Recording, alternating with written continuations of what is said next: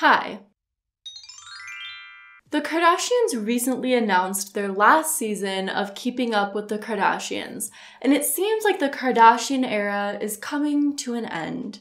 Don't use Millie, stop. Okay. Some people love and respect the Kardashians and all of their business ventures, and others, if you saw my Kardashians and their scams video, feel like a lot of the businesses that the Kardashians partake in are pretty shady. But at least to me, there's one Kardashian venture that has always perplexed me for so many reasons, and that is Poosh. Is Kourtney Kardashian, the founder of Poosh, a wellness and lifestyle blog type of site, scamming us all and ripping off Goop?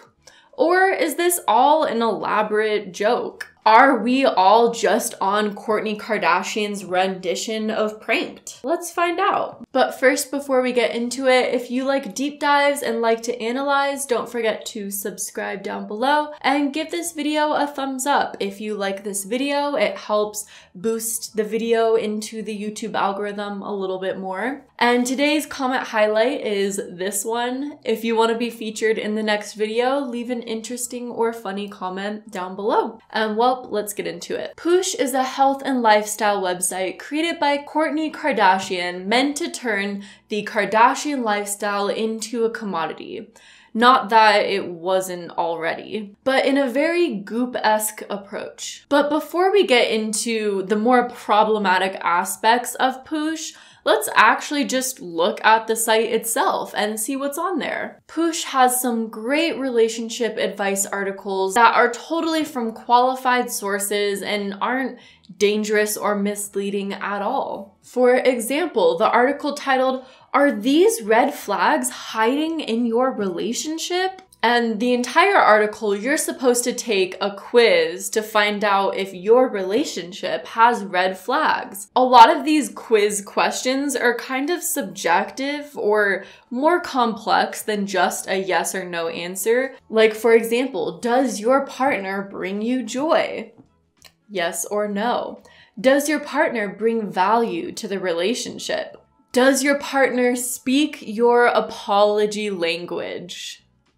That's such an LA thing to say, if I'm being completely honest. I just love those relationship advice articles that just boil down really complex and intricate relationship problems into just like, does he speak your apology language? No? Then that's a red flag. Let's see what else is in this relationship advice column of Poosh. Are nipple orgasms real? That's an article, okay.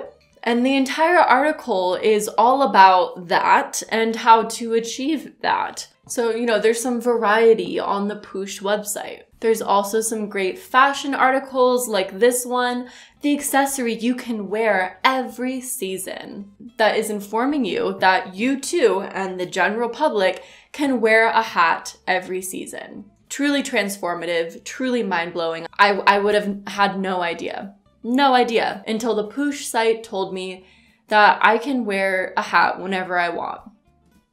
Groundbreaking stuff here. And on top of that, Poosh is coming out with a health and wellness website. And you can read all about it in the article, What is Poosh Your Wellness? Poosh Your Wellness is supposedly an online virtual fitness festival. Interesting. What does the Poosh Wellness Festival mean to us? I am so excited to bring you guys our first ever Poosh Your Wellness Festival, says Kourtney Kardashian, Poosh's CEO. It is going to take everything we talk about on the site and bring it to life in a day-long virtual experience. Poosh Your Wellness Festival is a first-to-market, one-of-a-kind virtual summit. Summit? Okay.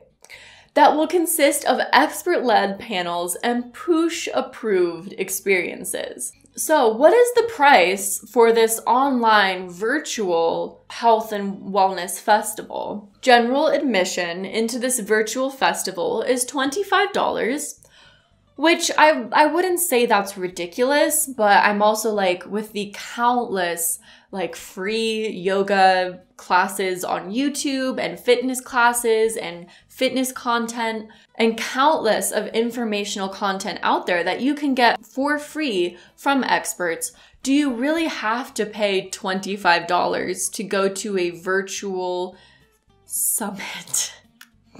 I'm not entirely sure. You do you. If that's what you want to do with your money, that's fine. Just interesting. To get a premium pass to this virtual online wellness summit is $250. There's a pre-show live virtual group Zoom meet and greet with Kourtney Kardashian and the chance to have your questions answered by Kourtney. Poosh approved gifts valued at $400, physical products sent directly to premium ticket holders. I mean, that's pretty cool. Access to all Poosh Your Wellness panel video programming and experience. Virtual gift bag with exclusive offers and discounts. As part of the event, Poosh will also be donating to support Oceana, a nonprofit ocean conservation organization. I think that's awesome. That's great. And this is what is going to take place in the Poosh Your Wellness Festival. Session 1 will be an opening keynote and matcha ceremony. Court and Sarah will kick off the day with a new take on our matcha lattes. So you get to witness that amazingness. Session 2 will be a glutes workout plus post-workout smoothie tutorial partnership with Vital Proteins, which they sell on their site coincidentally. Session 3, how to detox your shower routine in partnership with J.R. Watkins, where an expert from the J.R. Watkins brand will share tips on how to detox your shower routine with the help of a few key products from J.R. Watkins. 2 out of the 3 sessions so far are basically just giant advertisements for products, the Vital Proteins and the J.R. Watkins. So you're paying to watch ads, you know? Session 4 will be self-hypnosis to help you live your best life. Live your best life. I would actually rather hypnotize myself to live something other than my life. Like, I don't want to hypnotize myself into living reality. I'm already doing that. I would rather hypnotize myself into escaping reality, you know? Then session 5, a clean eats cooking demo with Poosh approved plant-based milk recipes in partnership with Elmhurst. Another partnership with a brand. There's a lot to unpack with all of this. A lot of it is just like self-hypnotize, detox your shower routine, all of that. I don't know if I'm the only one, but I do get slightly triggered whenever I hear the word clean eating. Because what does that even mean? What food is dirty? And usually the word clean in relation to diet is used to perpetuate like really unhealthy diet culture mentalities. So whenever I hear the word clean eating, it makes me want to vomit. And the sessions continue going on and on. I would say more than half of them have partnerships with a brand where the entire session is all about showcasing how to use that brand's products, which a lot of them are pretty expensive. It's one thing if you're giving out content for free to partner with brands, but to have to pay for access to a seminar where most of the seminar is containing partnerships with brands, Poosh also has some really great and just super informative YouTube videos that everyone needs to watch and needs to have in their life.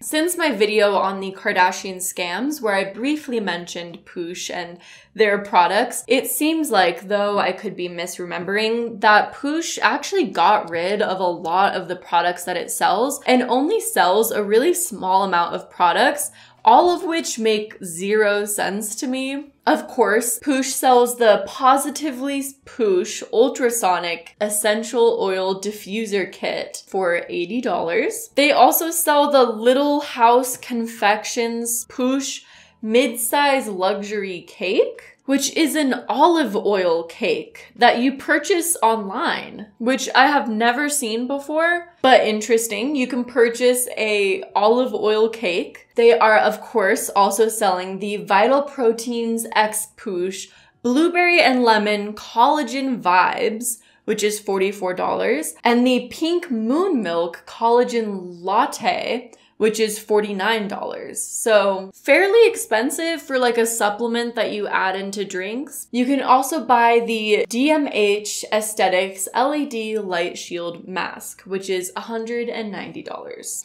So what is it that makes Poosh so problematic that it ends up on my channel? First, let's talk about promoting diet culture to the young and impressionable. While the Poosh website claims that you don't need to follow a specific diet and instead just an overall healthy lifestyle, a lot of the recipes that they offer can be seen as kind of restrictive.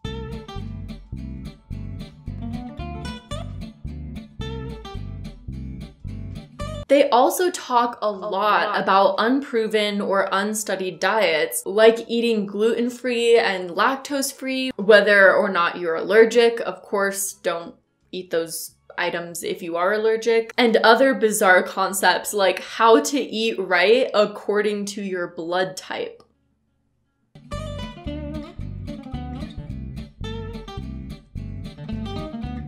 This whole focus on eating right and eating healthy, coupled with their focus of body image,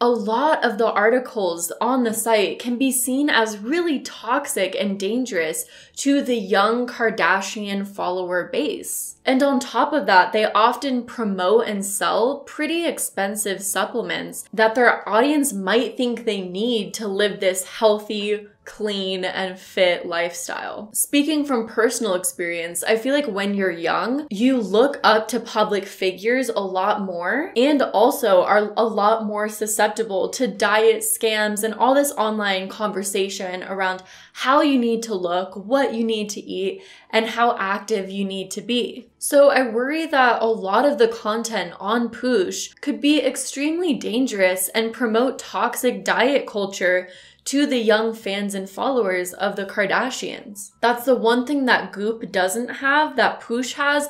I don't know of many teenagers who follow and look up to Gwyneth Paltrow, but there's a lot of young kids and teenagers who look up to the Kardashians and are gonna wanna follow in their footsteps and in their lifestyle so they can look like them and be like them. So when you're promoting all of these really dangerous diet ideas to really young and impressionable people, I think that's kind of crossing the line. Also, in general, Poosh promotes extremely expensive health products. Even if they're not the ones selling them, they're still promoting this lifestyle of incorporating these extremely expensive and extravagant products into your life to live the Poosh life. For example, for the launch of Poosh, Kourtney Kardashian sent out a Poosh box to a bunch of celebrities, like a PR box, but the total value of all of the contents in the box was $3,500. That may be nothing if you're a celebrity or living this rich and extravagant LA life, but for the everyday consumer, that's extremely unrealistic and unattainable. It seems like Kourtney Kardashian realized that Barbara Sturm skincare was not going to mesh well with a young teen audience, and instead switched it up to the workout and fitness focus with Poosh Your Wellness. But by far, the weirdest thing about Goop to me and to a lot of others is how similar it is to Gwyneth Paltrow's Goop. I mean, if you just look at the website, the promo photos, the logo, I mean, it really seems like just a blatant copy of Goop, and that not much was really switched around. I mean, a lot of companies do copy each other. If you look at Uber and Lyft or all of the food delivery sites that are whatever they're called, Grub Eats Mate. But to blatantly copy a celebrity lifestyle brand as your own celebrity lifestyle brand is a little different, and I at least personally have never seen that before. First, we'll start with the name Poosh. Now, Kourtney Kardashian claims that Poosh was a nickname for her daughter that she decided to name the company after. But if you didn't know, Gwyneth Paltrow came out with the site name Goop, and the supposed story for that is that all great tech companies have 2 O's in it. You know, Google, Facebook, Amazon, all those, which is why Goop ended up having 2 O's in the title. I do think it's kind of a strange coincidence that Kourtney Kardashian's daughter's nickname just happened to have 2 O's in it as well. On the Goop website, Gwyneth Paltrow calls herself GP. Cringe, I know. And then on the Poosh website, Kourtney Kardashian calls herself KMK. Cringe, I know. And all of the content is just extremely similar woo-woo content, celebrity lifestyles that are just so out of touch with reality and so far away from any scientific basis, telling women to do weird things with their bodies in the name of alternative health and to purchase overpriced woo-woo items, all in the quest to maintain your womanly bits. I really don't know what the end goal here is. But anyways, what are your thoughts on Poosh? Is it okay that it's basically just a blatant copy of Goop? I mean, do we really need any more goopiness in this world? At least I feel like Poosh has enough self-awareness to not sell an overpriced vagina-scented candle. So there's that.